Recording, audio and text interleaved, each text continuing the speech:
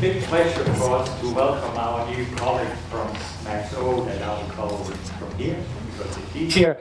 And it's a very big jumpstart for our collaboration, because we know each other very well from the last 2 decades, where we have had good collaborations with many of the people in Rostock. And this is for sure to be continued. So we are well prepared to receive our new colleagues. We know each other's way of looking at the scientific problem, and in this case, the aging challenges, which is based on a success that we are alive. And of course, we have differences in language. I don't know if you noticed that Jim talks about the chance of death, which to a medical doctor don't sound real right. We prefer risk of death. That's the chance that the patient dies don't really make it very well. So, but these are all minor differences, because where we really come into and have a nice collaboration is that while the demography for a long time can provide us with important information on the mortality and the birth and so on. Of course, what from a public health and a medical point of view is a key question is that are we not only living longer, but are we also living better? Because nobody has concern about the babies that we save. Very few people have concerns about all the activities and action that are taken among middle-aged and younger elderly people. Very few people doubt that we are doing good there. What is the real concern is, what about these very old people? People in the 80s, in the 90s, more than 100. Why are we doing this, as some people say? Is it just because we want a better view from middle in life? That when you're in your 50s, it's nicer that Jim tells you that the life expectancy is up in the 80s, 90s, 100. It's a better view. But that the people who are out there is not actually very happy. And the society is not very happy, that maybe we're only carrying through the very weak people to get this better view in middle life. This is a very legitimate concern, and we should study this very carefully. And therefore, some people have call it a failure of success. The success is that people live a long time, but the failure is that they're not very happy, and the society is not very happy.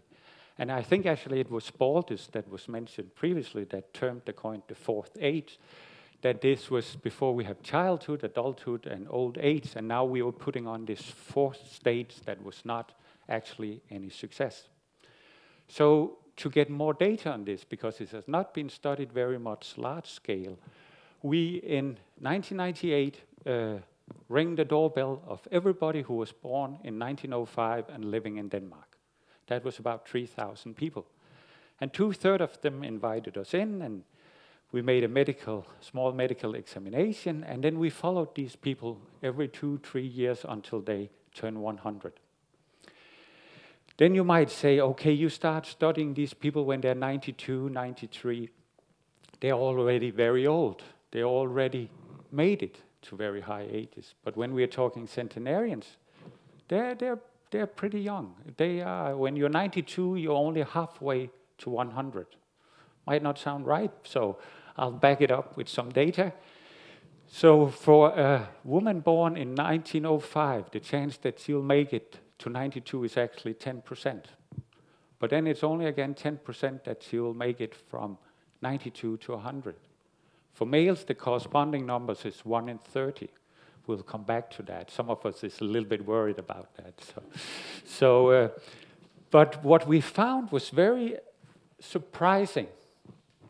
And our clinical colleague were very skeptical about this, because we could show that here we plot the proportion who are independent. They are physically and cognitively well-functioning. And when we visited them the first time, there was about 1/3 of them who were very well functioning physically and cognitive. When we come back 2 years later, it was the same proportion. And when they were 98 and 100, it was 1/3. Then our clinical colleague would say, no way. When you're in your 90s, you're declining in terms of functioning. They're right, and we're right. Because if you notice, in 2 years, about half the population die. And those who die are those worst functioning.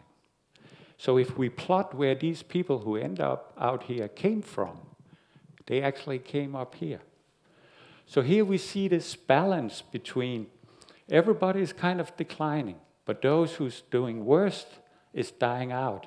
So on an average, it's stable. So it's basically, it's good news for populations. 100 years old are not more demanding than 92 years old. So we don't have to worry about this aspect. The bad side, it's not good news for individuals. It's not like if you make it to 92, you're home safe, nothing's going to happen. But on a population level, this is real good news. Then, of course, the next argument could be, okay, that's fine, you did it okay with the 1905 cohort, but for sure thing has been moving on since they were at a certain age. Because for every 10 years, here in Denmark, about 30 to 40% more make it into their 90s compared to 10 years previously. So we might be okay at this point in time, but now with the 1915 cohort, we carry many more. So maybe now we are making more bad than good, and that's actually what we're trying to get at here.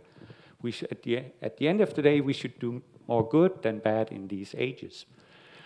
And therefore, we have put a lot of effort at the Danish Aging Research Center to study cohorts born 10 years apart at very high ages, to see if those later cohorts that are much bigger, are they on average better, the same, or worse? And up to now, it looks good. There's more of them, they're functioning better, especially cognitively, but also physically in the daily life. When we measure their muscle, they're not stronger. But the better head and the better living condition for elderly people make the activity of daily living better. And for sure also the medical system. In my rather short career as a medical doctor, which is 25 years ago, there was a number of age limits for various treatments that you could go in and look.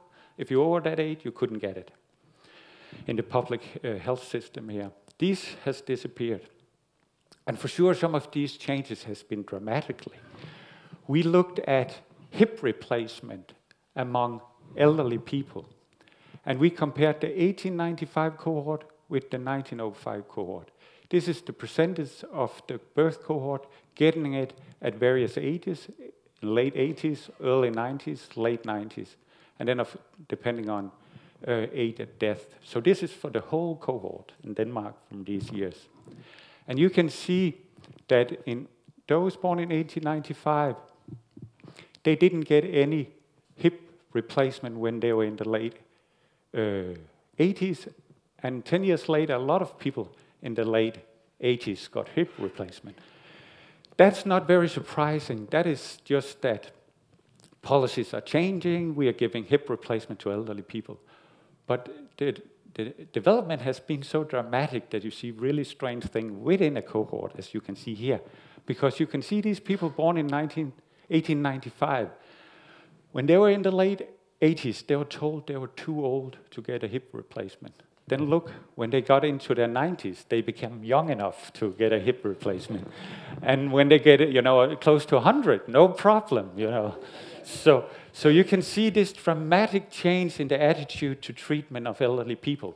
With this attitude, it can also, fair to say, be better techniques, anesthesia, and so on. But we're doing a much better job in treating elderly people now.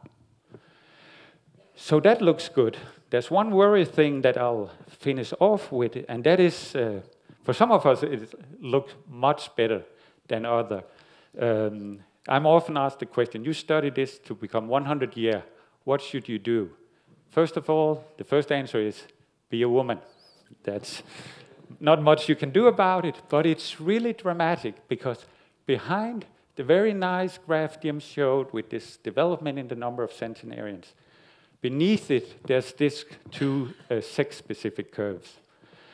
So it's not hard to see which team you want to be on. And it's not only in Denmark. You can find your country here, maybe. And it's the same in the US. Germany is out here. And so it's a very, very fixed pattern. And one of the reasons why we study this in the Danish Aging Research Center is that it doesn't really make any sense biologically. Because when we do our surveys, like the 1905, we visit people every 2-3 years. The pattern is that females have a lot of diseases. They have a lot of complaints. They go a lot to the doctor. Things are not going very well. When we come back 2 years later, same picture. The guys, they're doing pretty okay. No problem, doing fine. Only problem is that they're dead next time we come. So apart from that, they're doing real good. And then one option is, of course, that male is out of contact with their body. They don't know what they're talking about. They've never been used to it. So we might better measure it. And therefore, one thing that works really well is muscle strength. It predicts disability, survival. It's a very good health indicator, and it's very reliable and easily measured.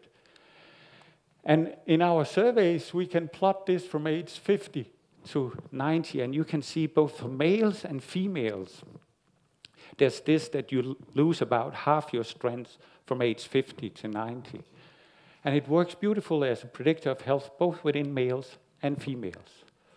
But look, if you want to compare across sex, and if you want to make a fair arm wrestling competition between, say, a woman in her late 40s, then you have to get a 80-year-old male, right? So 80-year-old males are as strong as 45-year-old females in a characteristic that predicts survival. And females have to do all the hard stuff, giving birth, going into menopause, having all these diseases, and they keep on living. For males, nothing happens really after age 18, except for slight decline. So this is one of the things that we'll really like to look into also. So to wrap up, I think that we are very excited about this combination, welcoming our Max-O colleagues, because here we have something that is very important to demographers, namely very reliable social and health registers and social register. We have all these surveys conducted over the last 20 years, and we have an interdisciplinary collaboration, and we know each other well for many years and have already a jump start on the collaboration. Thank you.